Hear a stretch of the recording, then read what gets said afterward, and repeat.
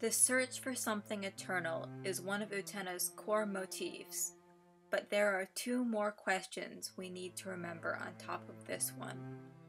Those questions are, if something eternal exists, do we want it? Should we seek it? What if pain is the only thing that's eternal? Diamonds are a girl's best friend. Put them on your engagement rings, your wedding rings, your 50th anniversary gift. When Toga and Saionji were children, they found a girl curled up in a coffin, lying on a bed of roses. Her parents had died, and she had no one. Her entire life was the graveyard. She asked them both to show her something eternal. But they could not do it, for they were children. All they had was innocence, and there is nothing eternal about that. So, Toga and Saionji couldn't do it. Saionji ran away before even trying. But then her prince came to save her, and he showed her something truly eternal. In the entire series of Utena, there is only one thing ever said to be eternal. And when Utena sees it, she weeps. She begs for her prince to save the girl from eternity, and the prince refuses. He cannot save her. No one can. Utena may have had a glimpse of eternity, but she doesn't remember it for much of the series, and more importantly, she doesn't seek it. Instead, the themes of eternity fall most frequently from the mouth of Toga. His failure as a child haunts him. What, he wonders, could he have said that would have made him Utena's prince in truth? What wisdom did his childhood deny him? He rejects childhood. He rejects friendship, trust, family. None of that is eternal. None of that is what he's looking for. In Utena's 39-episode run, there is only one named male adult. Toga looks up to him, idolizes him, aspires to be him. This is who Toga wants to be when he grows up. Will that let him understand eternity? Of course not.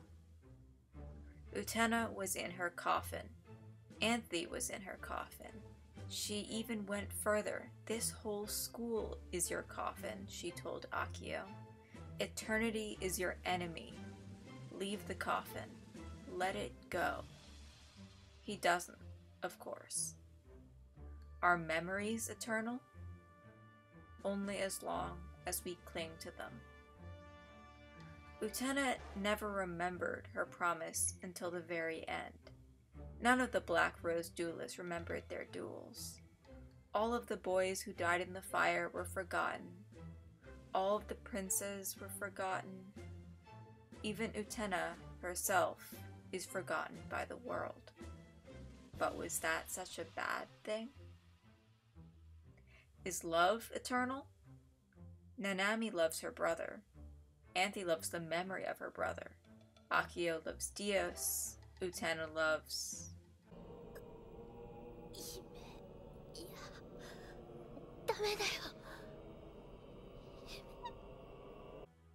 Juri loves Shiori. Most characters love memories more than people. It's easy to argue that Nanami doesn't love her brother, but instead the precious childhood that she yearns to return to. That Anthe's willingness to stay with Akio is entirely due to her love of the child her brother once was. That Akio seeks to return to a state he's too cynical to ever reach. That Utena looks back at her coffin and thinks, was it so bad in there? I don't think I'll ever forget the impact of listening to Juri's first Apocalypse song. Juri's emotions over Shiori are tumultuous, tragic, and ultimately unchanged duel by duel. She's in love. She's been in love since before Utena ever set foot within the academy, and she's still in love with Shiori at the end of her final duel. What pains her is hope and regret. If only Shiori didn't know that she loved her, then their relationship would be unchanged. If only Shiori loved her. Her captain doesn't understand. Why devote yourself to the happiness of someone who will never see the misery their happiness is built on? Why do it? Juri longs for a miracle, but she's willing to accept the reality of her situation. Being with Shiori is better than not being with Shiori. Being within the school is the only way for her to be with Shiori. Does true love's kiss happen within the series? Was it when the prince kissed Utena as a young girl? When he kissed her ring during the show's finale? When Utena and Anthy grasped hands only for a moment? Was that true love's kiss? No. The fairy tale framing of Utena Revolutionary Girl is, itself, an illusion, just like the castle in the sky. The castle and the observatorium are inseparable. The prince and the princess are inseparable. The witch and the girl are inseparable. True love's kiss doesn't exist. No one can help Utena. No one can save Anthy. The bride takes the swords. To be a prince is to let the bride take the swords. To be a duelist of the rose is to let the bride take the swords. Except they're not letting Anthy do anything, are they? She climbs up there of her own free will, every time. Anthy rejects eternity to leave the school. The school is eternal because Akio built it. Akio is eternal because he's trapped inside it. Anthy is eternal because Anthy doesn't want eternity. She wants a future with Utena. The swords and the rose are inseparable. Was this true love's kiss? No. Utena hadn't admitted her feelings. Anthy was still grappling with what consent even was, what it meant to willingly draw the sword instead of having it yanked from her own chest. This was their beginning, not their end. The castle in the sky is a fantasy, but the gate at the heart of the world is real. That's the truth of Utena's world. Did you know? A jar of canned peaches can typically last between 18 and 24 months, but can theoretically remain edible for decades, maybe even 100 years.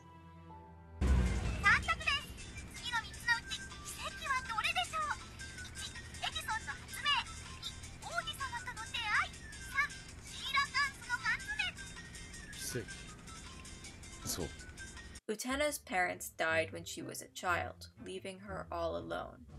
When her prince finds her, she is terrified, so scared of life that she has remained in the graveyard, unwilling to leave and face the world without them. Dihos saved her from that coffin. Right. Why did Utena leave the coffin? Why did she grow up seeking to be a prince? The eternity Dios showed her was not her own.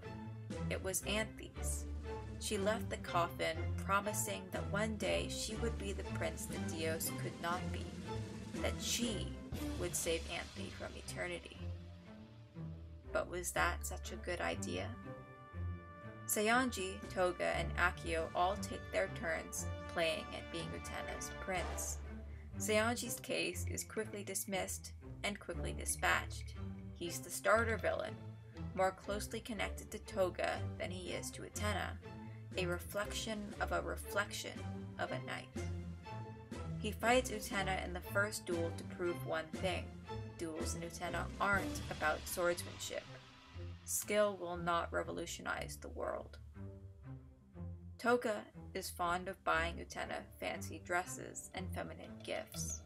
He's charmed by her insistence on wearing the boy's uniform, and likes the way she sees the world, but actively destroys what he likes about her as he attempts to become close to her.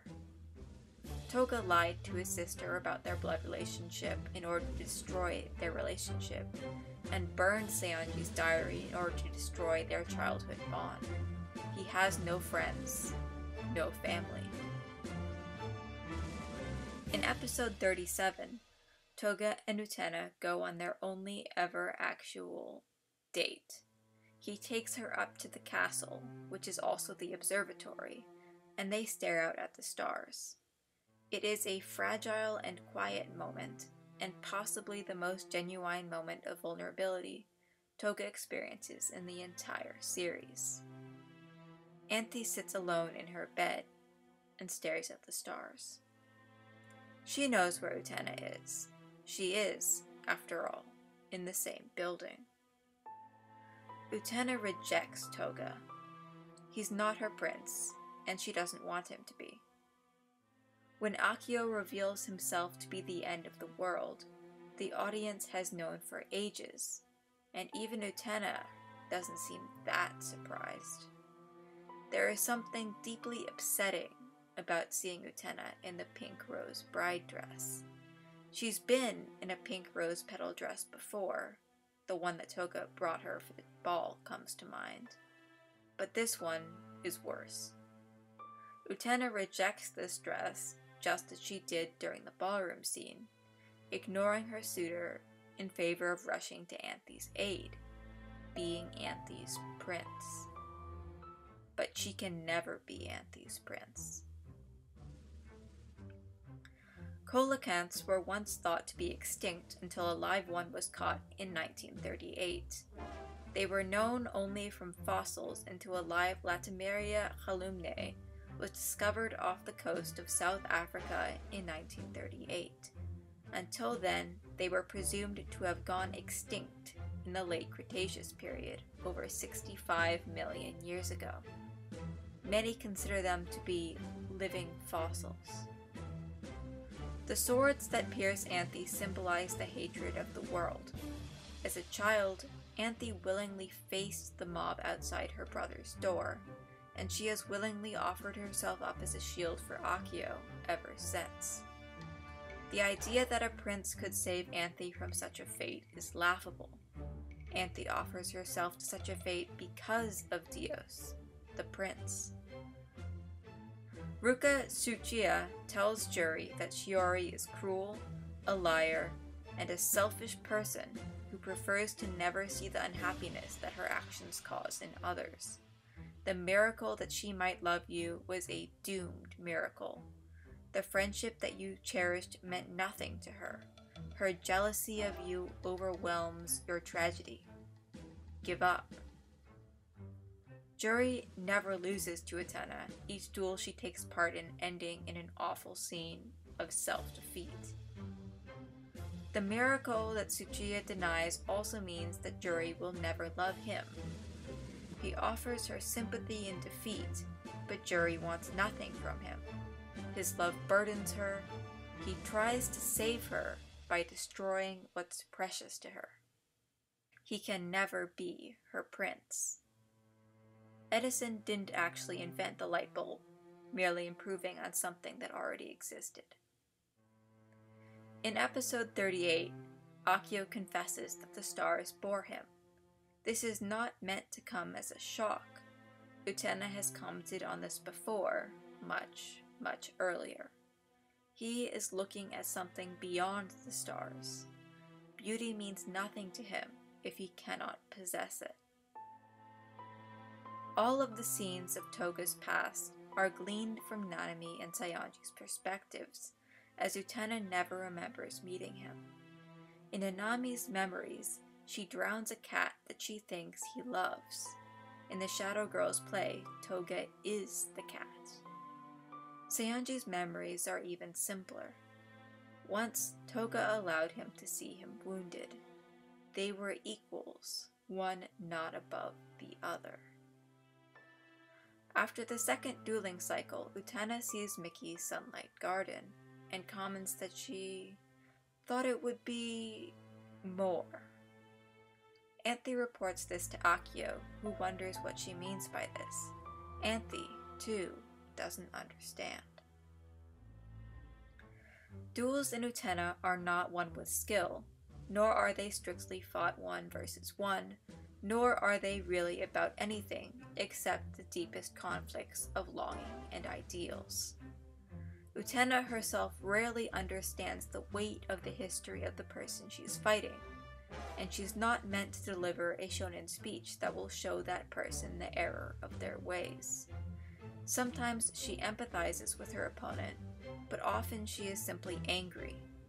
Why did you take your issues to the castle in the sky? Why do you need Anthe for your own selfish wish? Why have you forced me to come here? Why? She is oblivious to all but the most blatantly cruel of Saionji's actions, uncomprehending of the arrogant conclusions that lead Miki to challenge her, unaware of the deep sorrow within Juri, confused by why Nanami hates her, and stunningly blind to both Toga's affection and his malice. Perhaps the only duelist who she ever fights with full comprehension of his actions is Akio. Utena has a strange and deep understanding of Akio. He's someone similar to her, but someone she can never be. Why? Throughout the series, Utena has one sticking point. She refuses to say something bad about Anthe. Akio often attempts to bait her into saying something like, "Isn't Anthe irritating? Isn't she unpleasant to have around?" But he will quickly drop the subject once Utena sticks her ground. When Utena first challenged Saionji, the only thing she knew about Anthe was that it was wrong for anyone to be treated like that. Then, once she learned the proper terminology, that it was wrong for someone to be the Rose Bride. This is a belief that Utena never, at any point, stops having. Though for most of the series, she doesn't really understand what having this belief means. If it's wrong for someone to be the Rose Bride, then is it wrong to duel for the Rose Bride? Yes. If it's wrong to duel for the Rose Bride, then is it wrong to duel at all? Yes. If it's wrong to duel at all, then... Late in the 3rd season, Utena receives tickets to a student play. She invites both Akio and Anthe, and they sit on either side of her in an empty theater, captive audience to a play where they are both the actors and the characters. In the 2nd recap episode of all of Revolutionary Girl Utena, Utena, Anthe, and Nanami speak as shadowy figures behind the hospital curtain in the infirmary, gossiping about past events while they read Tsuwabaki's diary. On the other side of the curtain, little Tsuwabuki blushes in his bed. Just like all recaps in Utena, something interesting and thematically relevant is revealed here. The incident that caused Nanami to think that Tsuwabuki was her prince was, in fact, intentionally caused by the boy to make her fall in love with him. The girls laugh. Nanami is embarrassed, scoffing about the whole thing. Toga is her prince, not Tsuwabuki. How could he be her prince? He's just a boy. Of course, Toga is still just 17.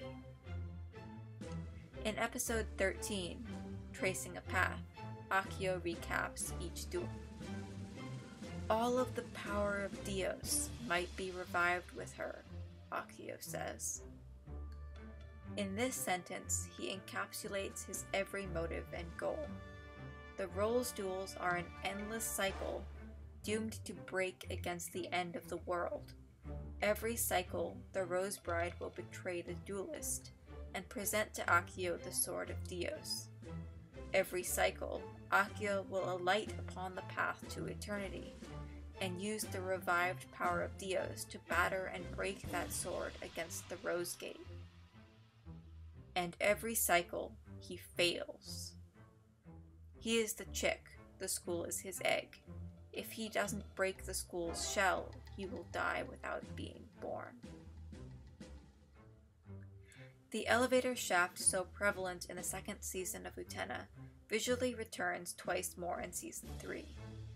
Nanami finds herself trapped in a red-lit elevator after seeing the truth of Akio's relationship with Anthy. It is a piercing moment of self-centered despair for her, as instead of thinking of Anthy's pain, she can only think of her own. This is what could happen to her. She has no choice but to seek a revolution. The elevator also returns in the finale of the entire series. Utena is trapped within it, the sword in her lap and her pink rose bride dress hung up beside her. Before going to duel the end of the world, Utena took off her rose seal ring in a fit of anger, and when she put it back on, it was blackened with the embers of the Black Rose duelists. The elevator shudders, hurling downwards faster and faster. Though the building where the Black Rose Circle was hosted has long since been burned down, it did once exist. Change is possible, even within the unchanging boundaries of the school. Finals may come and go without the seasons ever changing, but children can learn and grow. In the third and final recap episode of the series, titled The Prince That Runs Through the Night, Anthy has closed the windows of the observatory and placed false images of stars over the blank wall. She has finished her delivery of roses from the garden, and now they lie beside Akio. While Edison didn't invent the light bulb, he did invent the phonograph. The phonograph machine has 2 cylinders, one for recording and one for playback. The first ever song heard from such a device was, the story goes, a rendition of Mary Has a Little Lamb. In The Cowbell of Happiness, Nanami receives a haute couture necklace that looks exactly like a mundane, oversized cowbell. Overcome with embarrassment at the fact that Juri has a more expensive necklace on her than her previously prized medallion, Nanami throws it all away and puts on the cowbell instead, so confident in the packaging that she willingly ignores anyone who decries the necklace. It must be from her brother. And are they decrying her brother's taste? The song that plays during this episode is one of 2 songs that plays solely during Nanami's episodes, and is one of my favorite songs.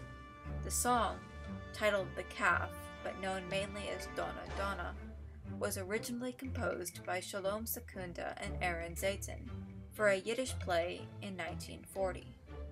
The meaning of the song likely comes from a story of the Talmud. Rabbi Yehuda Hanassi, also known as Judah the Prince, came to meet a young calf destined for the slaughterhouse. The calf places its head under the rabbi's coat and cries. "Go," the rabbi says to the calf. "It was for this that you were created." But for this statement, the rabbi was struck with 13 years of terrible pain and suffering. He should have shown mercy. He should have accepted that no creature is born to die.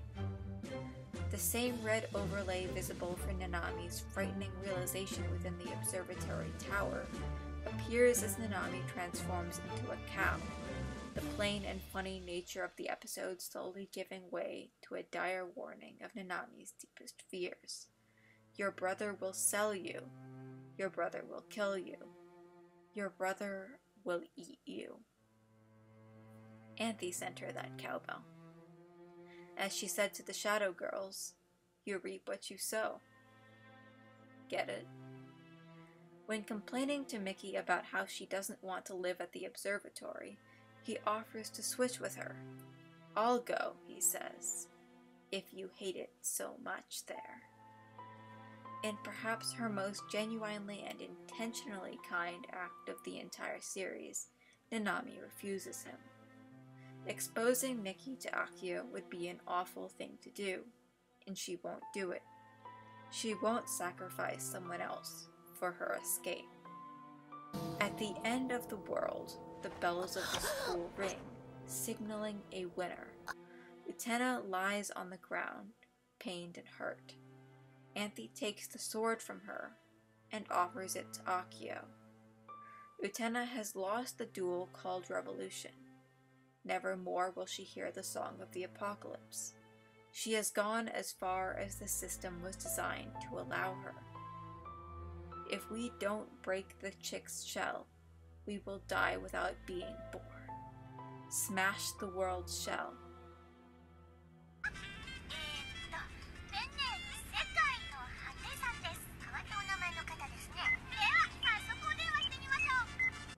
Utena shoves Akio aside. She doesn't need him, doesn't want him, and doesn't care about him. A minor obstacle in her path.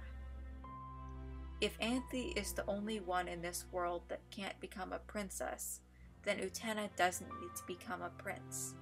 Discard that which is eternal. Turn away from that shines. Disregard the power of miracles. Disdain the revolution of the world. Only complete the revolution of self and leave this coffin behind. Persephone ate of the forbidden seed and was trapped for half of every year of her immortal life. Orpheus bargained for his beloved's safety, only to lose faith in her moments before she would be free forever.